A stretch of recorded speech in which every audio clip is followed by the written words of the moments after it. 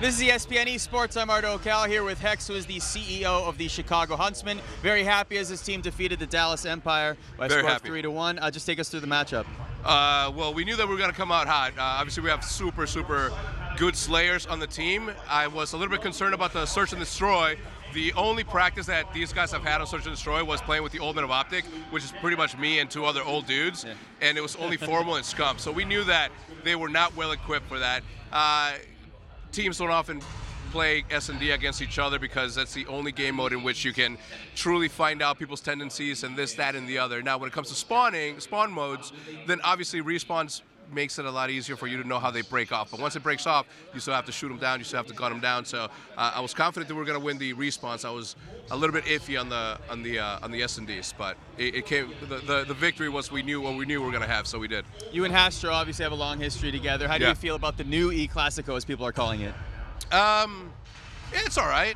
You know, obviously he's been such a good friend of mine for a long time. So it's always tough to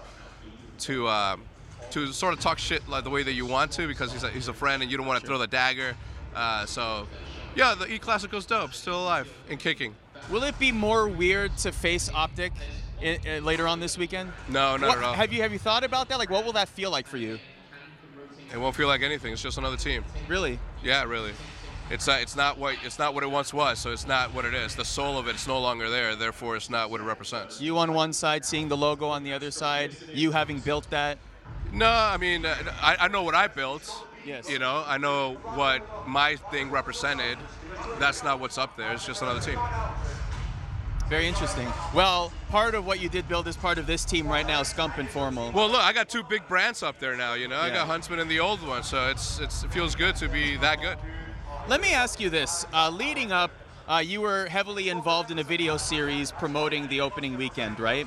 And I was an executive producer. You're an executive producer of it. Yeah. You were very heavily involved. And we have Gary V. As well. Come on in. Come on in. Give us some inspiration. No. I don't want to interrupt. No. Impressive first win. It's fine. It's going to look like that for the rest of the season. It was okay. It was incredible. It was average. That was, according to a lot of people, the #1 team in the world.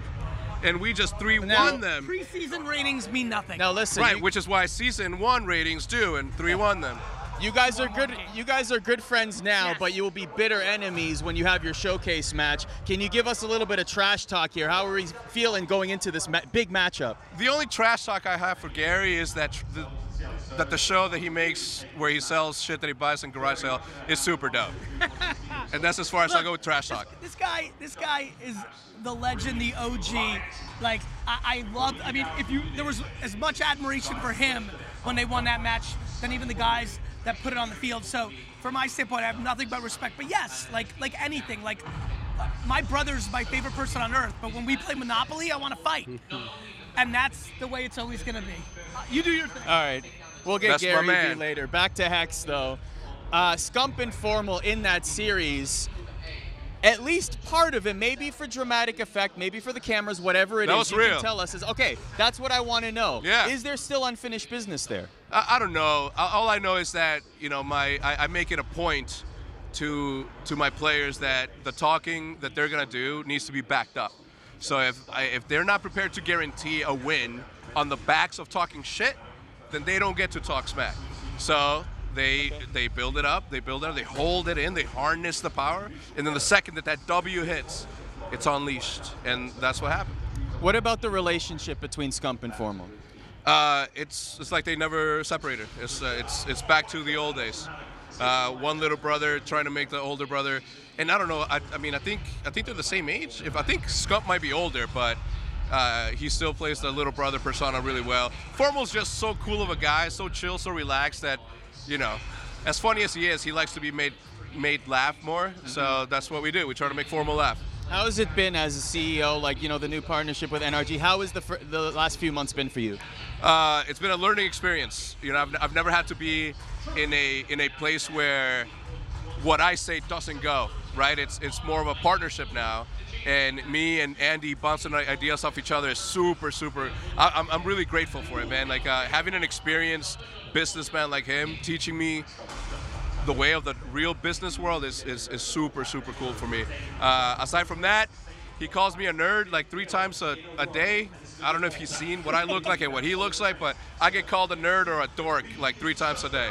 So I couldn't have picked a better partner. I find that hard to believe since you're wearing that bling. You can't be a nerd if you're wearing bling. That's what I keep telling him. A couple of news items before we let you go. YouTube is the exclusive home now for Call of Duty League, also Overwatch League, but just give us your thoughts on that. Well, YouTube, everybody knows that YouTube's going to be the winner at the end of all this. Who's going to win the streaming war? YouTube is. Why do you say that? Well, they have the biggest footprint on anything that has to do with video games and music and, I mean, you name it, right? So it's a matter of them tweaking stuff around that will make the user experience a lot better. The user interface needs a little bit tweaking in the chat thing.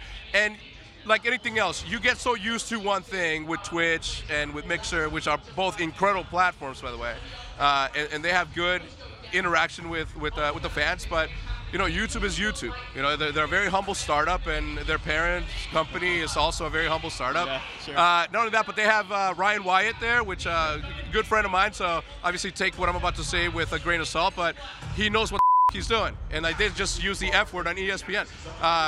But yeah, he knows what he knows what he's doing. So I'm very confident in the fact that he's going to lead us in the right direction. Last question for you. Just take us. What can you tell us about your Chicago home series? That it's going to be incredible. If we've had incredible ticket sales so far. I don't know the number as of today, but we've had a really, great success in putting butts in seats. The only thing that I'm doing now is trying to convince the overseas fans of the old to come and check us out. And I do have that anybody that comes from Europe or from wherever, I'm going to personally take them to go out on a dinner to Portillo's on me.